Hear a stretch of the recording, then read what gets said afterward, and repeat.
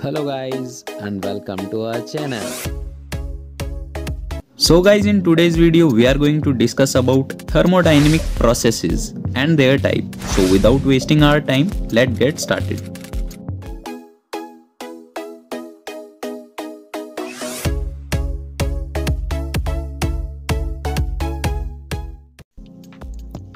तो यार वीडियो में आगे बढ़ने से पहले हम ये देखते हैं कि थर्मोडायनेमिक प्रोसेस क्या होता है।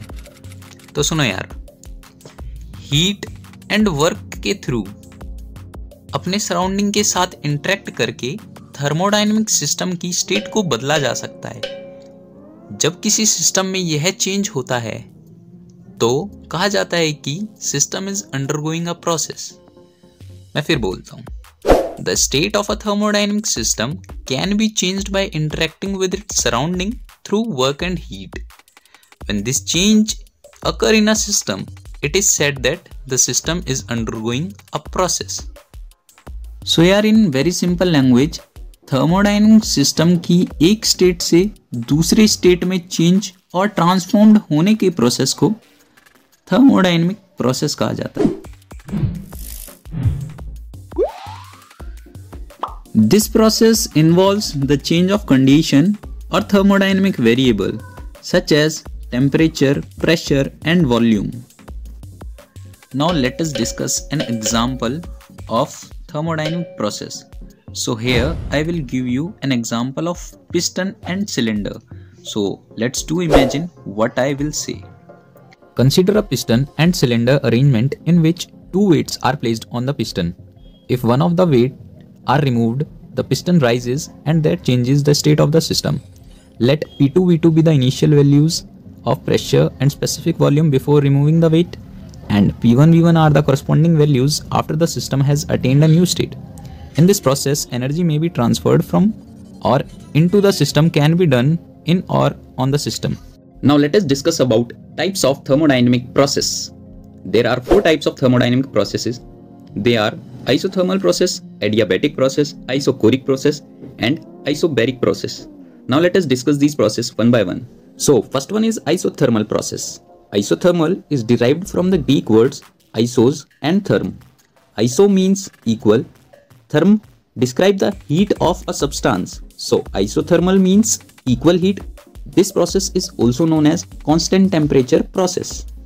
Isothermal process or constant temperature process is defined as one in which temperature of the system remains constant during the change from initial to final state.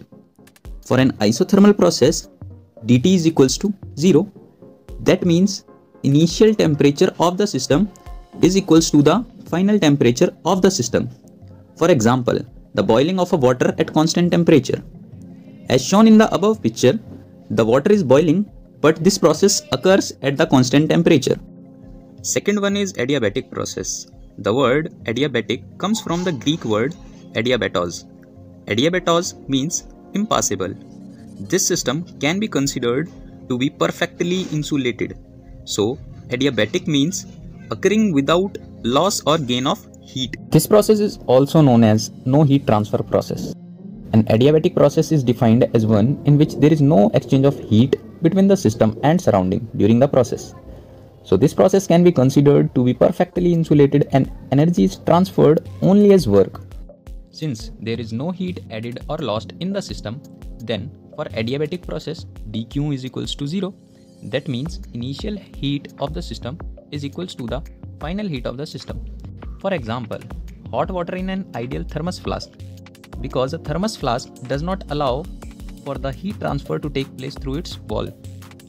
Third one is isochoric process. Isochoric is derived from the Greek words isos and chora.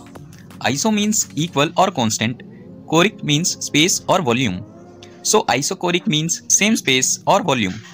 It is also called constant volume or isovolumetric or isometric process.